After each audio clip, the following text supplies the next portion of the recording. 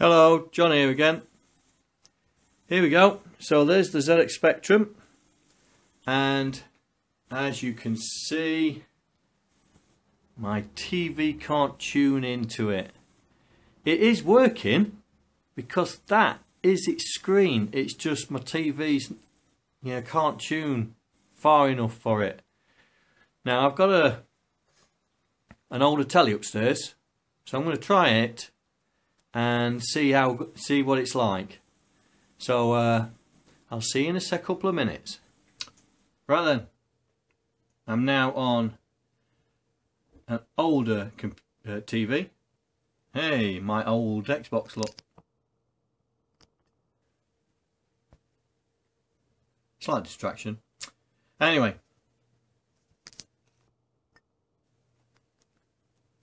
One working Sinclair X Spectrum. Right. The tuning's not brilliant, but it is there.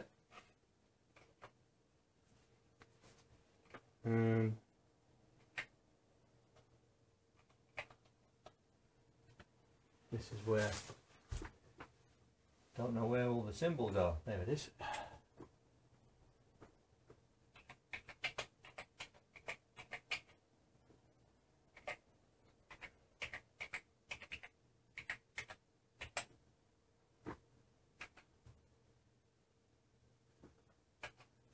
Okay.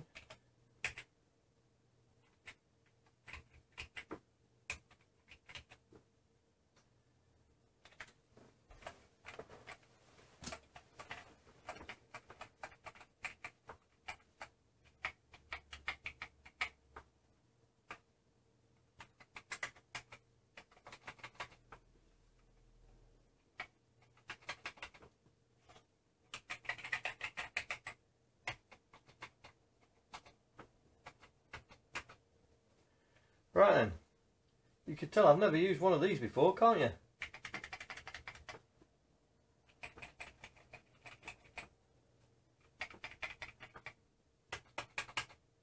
How do you clear?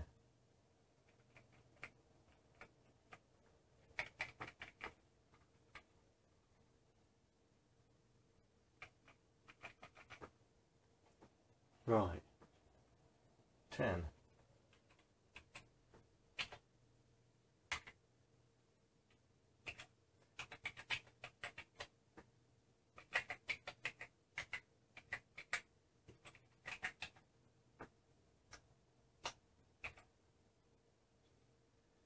God, where is everything?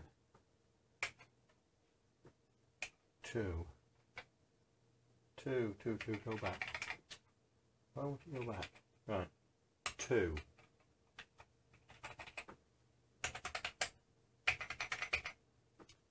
Right, that's that one. 2. Go to 1. Run. Yes, scroll. There you go. So there's 1. How do we stop? How do we stop now? Break. So we have got a bit of a sticky return key. Nothing a good clean won't fix. So what I'm going to do now is there's an article online where you can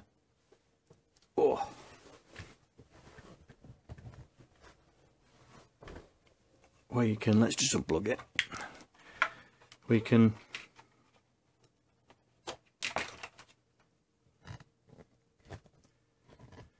there's an RF box. There's an RF box just behind it somewhere here, or here I think it is, and you can disconnect the power from it and take the video track from the I think it's the ULA, and take the signal out of the video chip, and just by putting a small capacitor on it, we can actually connect it directly to this and convert it into a composite video, which then should be able to play on any TV. So that's what I'm going to do with this, is I'm going to convert it into a composite ZX Spectrum, so I can use it when I talk about programming the ZX Spectrum. And what I'm going to do is I'm going to do it step by step, and I'm going to bring you guys along, and so you can see how it's done.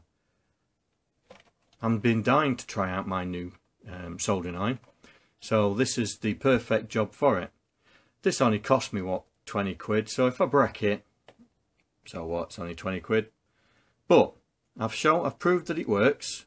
Give it a clean. I'm going to take it apart. I'm going to give the whole thing a good clean, make it look very, very new, because it's not bad. Got a bit of a sticky return key. You could just see there's a little bit of damage on the key, but I'm going to give it a good clean, and then we'll see how it goes from there. So I'll see you next time, when hopefully, I think the next time I'll show you this is when I've actually got it in bits, and we'll take it from there. See you later. Bye. Hello guys. Right, I've taken the top off. There's the keyboard. So it's just a plate with a membrane. So I'm going to try and clean this up. I'm not too sure if I'll take that off, but you never know. I might be a bit daring. But this is what I was on about. There. This is the RF unit. Now, if I've got to take the cover off there, but if you see, let's shift that out of the way. You can see there's two holes, and one is the power supply in, and one is the actual signal from the chip, which I think it's that one there. And what you do is you disconnect the power supply from here, and then just put a capacitor. I mean, the one on the web's actually had the capacitor outside going in, but I want to take this top off and see how much space there is, because if there's enough space in there, I'll put the capacitor in there and make it so you can't see it. So I'm going to try and take the top off and see what's in there, and we'll see in a minute.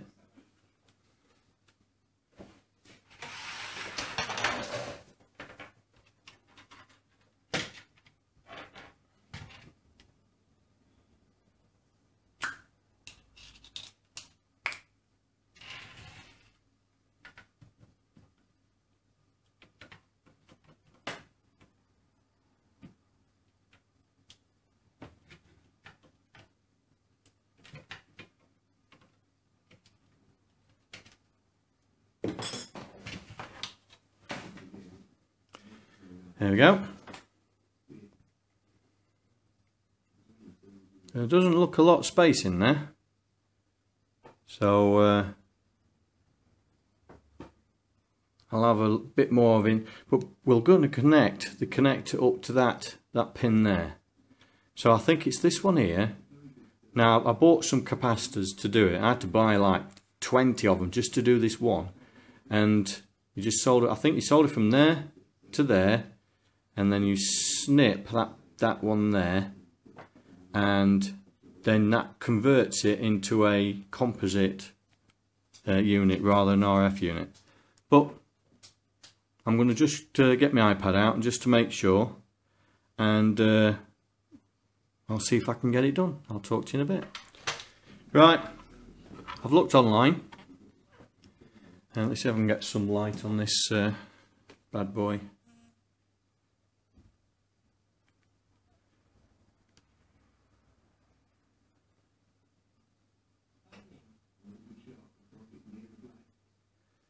Right.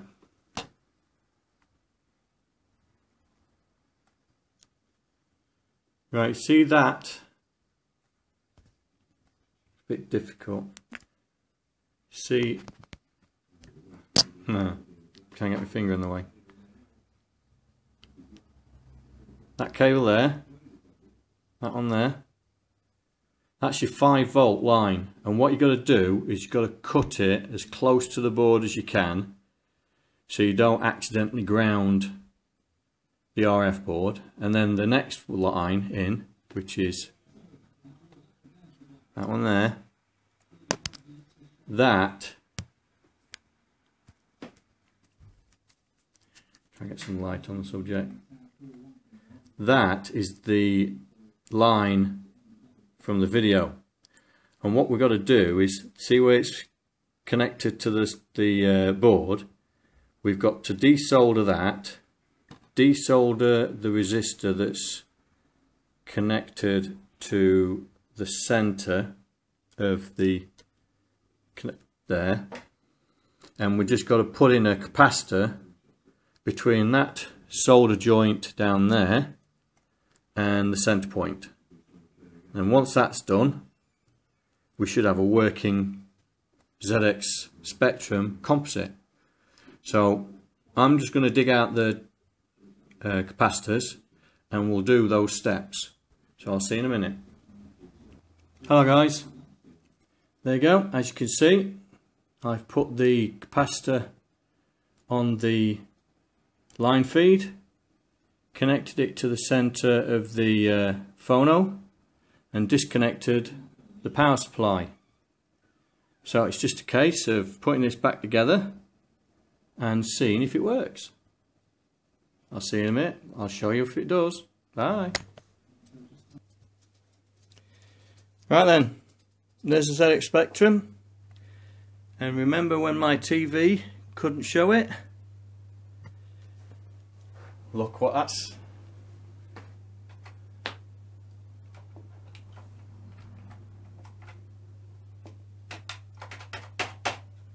And I still cannot figure out how to use this.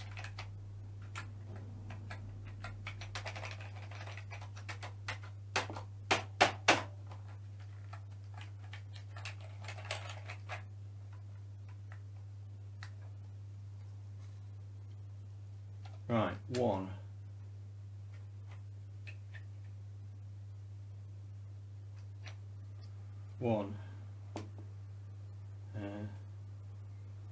Print. Where's print?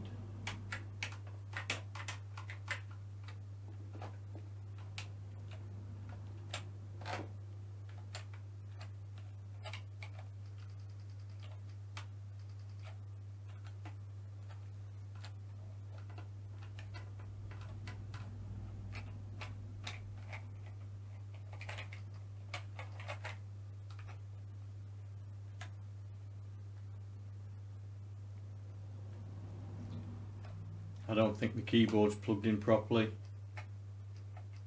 There's M, N, I'm missing B, V, C's alright, X, Z's missing.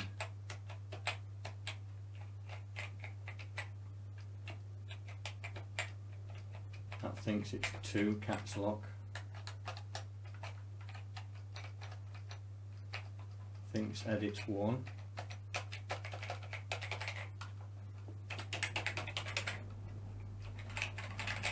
Right, better have a look at this keyboard.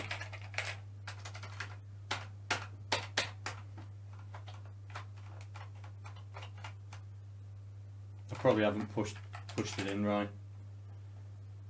Right, I'll talk to you in a bit. Well, at least the mod works, even though I've screwed up my keyboard. Won't be back. I'll be back in a bit. Hello, John here. Here we are again. Spectrum. If you remember when I did it last time, it wouldn't work. Well, it was this fella. If you look very closely, there is a kink. Don't know if you can see it. Can you see it? There. There's a kink where it bent over in the case, and because of the age, it's wrecked the tracks. So I bought a new one, cost me 18 quid from a company. I'll put the link in the descriptions. Very good service. They've got it here in what, 3 days? So let's turn her on and find out what happens. Well, she's already on. There you go. One perfect picture. So let's see if I can program something.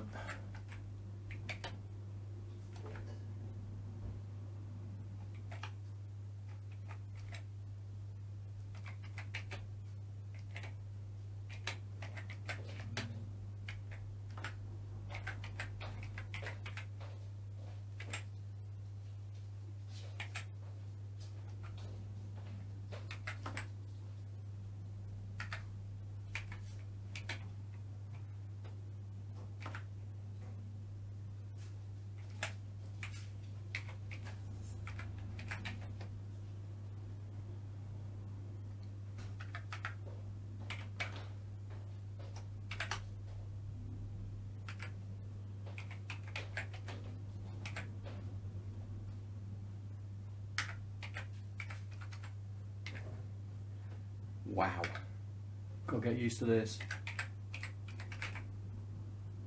Keys are in the wrong place. See, keep hitting the 9 instead of the 0.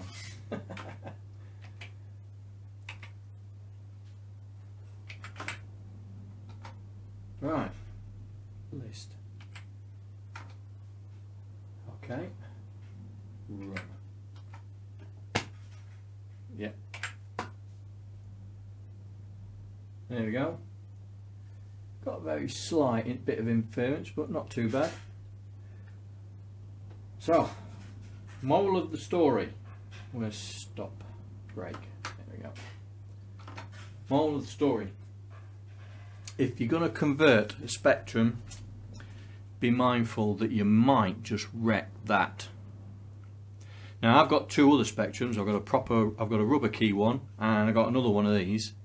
And what I'm going to do is because the people that do this do the membrane for the original ZX Spectrum. I'm going to order another one of these and one for the rubber key version, and I'll get them changed.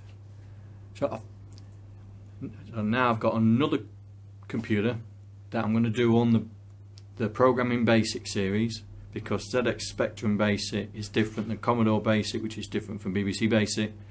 And so when I start doing the series around Basic, we've got some proper equipment to test it on. So I'll see you in the next video. Take care, bye.